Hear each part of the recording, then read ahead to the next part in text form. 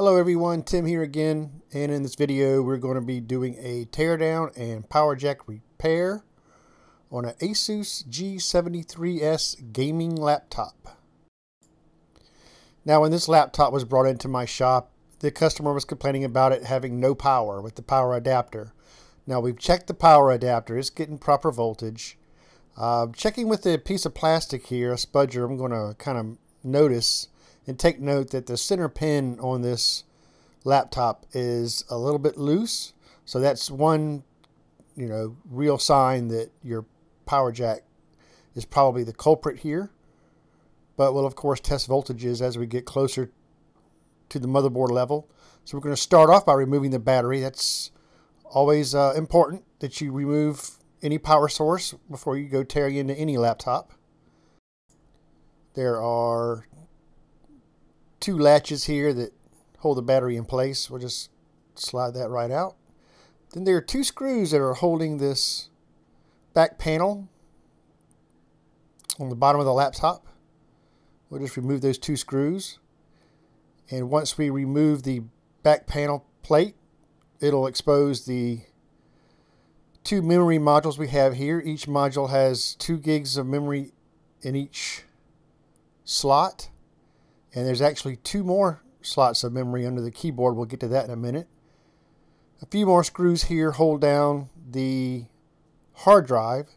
So we'll just remove those. And then we'll slowly slide the hard drive out of its SATA slot. And we'll set the hard drive aside also.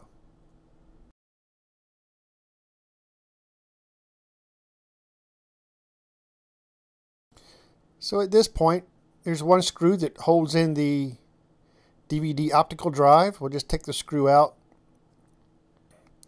and we'll kind of push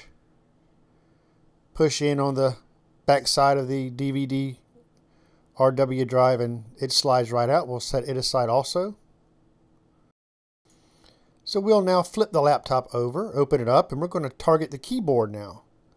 This keyboard does not have any screws that hold it into place, but it does have 4 tabs that we have to release. Now I use a pick tool to kind of push these tabs in to unlatch them. This keyboard also has sticky tape underneath, which makes it a little bit difficult to pull off. So just be gentle with the keyboard as you remove it. So we're going to release these tabs here and slowly release corners of the keyboard. And I'll give you a little bit of a closer look here at the keyboard to show you the tabs that need to be removed. The tabs are shown right here in red. You need to push those tabs up. There are little latches that you push up to release the keyboard. Once you get all 4, and as you see I'm using a spudger to kind of hold one end up while I work on the others. There's 4 of them. So once they're released and you have a little bit of play, you can just pull the keyboard back off. You release the sticky tape. Be very gentle because there are 2 ribbon cables that are attached to the motherboard. So we want to be gentle with that. There's the sticky tape I was talking about. So now we just want to release the small ribbon cable first, since it's the most delicate. And then we will release the larger one. Once I get this larger ribbon cable released, I'll give you a little bit of a closer look at the bottom of this keyboard. The sticky tape is the trick with the keyboard. It's pretty tough tape. Might give you a bit of a hard time, getting it off, but just be as gentle as you can, and it will come off. Okay, we're going to flip the laptop back over. We're going to work on the hinge cover now. Now the hinge cover is held in place by 6 screws. 2 of them which are under the battery area. So we will remove those 2. And then we have 4 more that are along the back side of the laptop. 2 of those screws are right next to the battery compartment. So we'll remove those 2 first. And then there's 2 more closer to the edges where the hinges are of the laptop. Still on the back side. There's one here, and then there's one opposite here. Once these 6 screws are removed, the hinge cover pretty much easily comes off. It's not really snapped on. It becomes loose. Pretty easy to take off. Not much force is needed at all. So we'll just remove our hinge cover. That will expose our hinges and some of the wire management. So now we can work on taking the palm rest off. In doing that, we'll just flip the laptop again, and we'll just go ahead and remove all of the rest of the screws on the bottom of the laptop. And this will release the palm rest. I'll just take a moment here to talk a little bit about this Asus laptop. It's got an i7 2630QM processor, Windows 7 Home Premium, and it's got a GeForce GTX 460M 1.5 gigabyte DDR5 memory. Nice gaming laptop here. So don't forget, there's 3 screws that are on the bottom side of the motherboard here that also hold down the palm rest. So we'll just remove those as shown. So now we'll be able to flip the laptop back over and target the palm rest. We'll remove these 4 screws shown here in red to release the palm rest. Now you will have to use a spudger or a plastic thin tool of your choice to kind of unsnap the palm rest, but it's not too difficult. And what I found out now at this point is that the palm rest will not come off unless the screen is removed first. The screen and the hinges of the screen actually kind of keep the palm rest from coming out completely. So little trial and error there. So we'll go ahead and remove and take off the display. We'll take out the screws that hold the hinges down in place, and then we'll very gently, without pulling out any wires, and there's some tape here that kind of holds it down a little bit. We have to work this tape out right there. Just get our spudger and pry up on the tape. Take note of where the wires, these antenna wires and all, are being routed, because that's really important. We'll just remove the tape, and it'll free up our display a little better here. Key is not to pull these wires or force anything, so we'll just kind of lay our display back nice and gently. And now our palm rest is easily removed. Just kind of pry on it a little bit, work with it a touch, it comes right off. And that's going to expose our other 2 memory modules. So this laptop actually has 8 gigs of memory, 4 memory slots, 2 on the bottom, and then there's 2 more as seen here underneath the palm rest. Okay, now we're going to start removing wires and cables.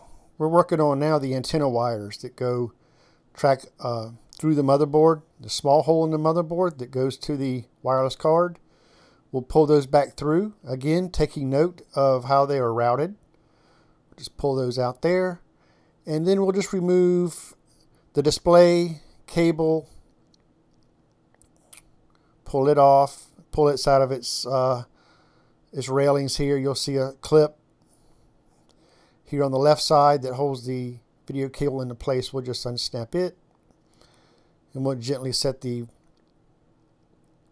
video cable aside. And at this point, we'll just go ahead and target the fans. We'll start off on the right fans. This laptop has 2 cooling fans, so we'll start off on the right one. There are 3 screws holding the right fan down, shown here. Now the yellow marker, there's a tape that's disguising that's covering the third screw. So don't forget to look at that, and don't forget to unplug the fan from the motherboard. Once those screws are removed, and once the cable is unplugged from the board, the fan just lifts right out. And we get to see just how much this laptop was used. Got dust bunnies in there. We'll clean that out. Okay, that's good. Now we'll move on to the left side, the left fan, and it's held down with 3 screws shown in red here. So we'll just release those 3 screws and also pull the power from the fan connector from the motherboard.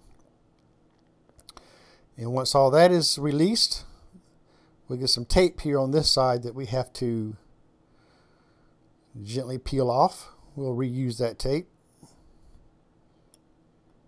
Kind of just peel it back, work the fan out, and then here we'll get to see just how dirty this fan is. Yeah, dust bunnies. Alright, now there are 3 screws that hold the motherboard under the bottom, and those 3 screws are shown here in red. So once we take those 3 screws out, we will then be able to gently lift the motherboard out. But we want to make sure also that we remove all cables that are attached to the motherboard. There are several ribbon cables that we have to detach. And then we'll gently work the motherboard around to kind of pull it out of place. And there we have it. Motherboard out. Going to look for our power jack here. You can see the nice heatsink system the Asus put on this motherboard. Looks pretty nice. Pretty big heatsink there on the video card. I think it's a nice design. But here's our power jack, and that's what we're here to target. We're going to remove this power jack and replace it with a new one. Okay, now I've shown different ways of removing power jacks in my previous videos with my hot air. I'm going to use a different camera angle this time, just so you can have a different point of view. But of course we want to put heat protective tape around all the components that are close to the power jack, because we don't want to obviously heat those up, damage them, or desolder any other component. So we'll just protect that with some heat protective tape. I'll also lay down some aluminum foil to protect my bench. And we're going to apply some flux onto the solder joints of the power jack. Now the power jack is still on the board. It's on the top side. You can't see it in this video, in this picture angle here, but the power jack is still in place. I'm just showing you the bottom side because this is where we're going to apply heat and start to activate the flux. And you'll see the flux start to activate, kind of melt. And that's what's going to help us get this solder molten and be able to pull the power jack right off. So heat's being applied, the flux is being activated, and now we can start to see the solder start to soften up a little bit here. You can see the solder start to kind of move. We'll just kind of pull it with a pair of pliers. Pull down on our power jack. Nice and easy. And work it out. Keep applying the heat until the power jack comes right off. So there we have it. Our power jack has been removed. We'll just kind of get a little look at it here. Our old power jack. Nice. Love the hot air rework. Works well. I have the motherboard placed on a mini vise that's been protected with some padding so I can stand it up. I'll show you. This is my other way of replacing the power jack, putting it back into place. We'll just stand it up. I'll add a bit more flux again on the where the feet go, and that'll help molten the solder one more time. Once I have the flux there, we'll go ahead and start applying heat once again, and just kind of gently rest the power jack in its place until the solder softens and moltens. Once we see that the solder is actually giving way, we can apply ever so slight pressure onto the jack to help push it down into its slot, as shown here. Okay, and then we'll just keep applying the heat, and we'll just give the power jack a nice little push to be sure it's flush with the board. And see, it seats down just nice and flush. Let it cool, take the heat off for just a few seconds, and now we can let go, and our power jack is in place. We'll clean up our work, and then from that point we'll test with a voltmeter to be sure we're not short-circuiting anywhere. And what I'm going to do here is I'm going to add some fresh solder to the feet, and then I'm going to go back with my hot air rework, and I'm going to actually remelt everything so I get a nice flow of fresh solder up through the board. I would recommend doing this on any of your power jack jobs if you're using hot air. If you do it, use this method to go back, add fresh solder, and then remelt it. That helps draw the solder up towards the jack, and it also ensures that there's no cold solder joints. So after we do this, we'll heat that solder up, remelt it, test it again with the voltmeter, and we're good to go.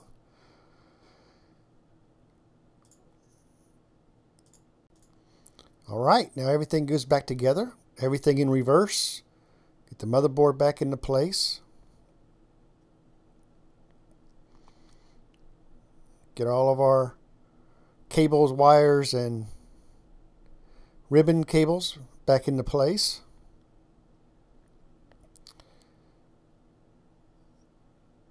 Making sure everything is taped down nicely where it doesn't come loose. Secure the motherboard back down with screws.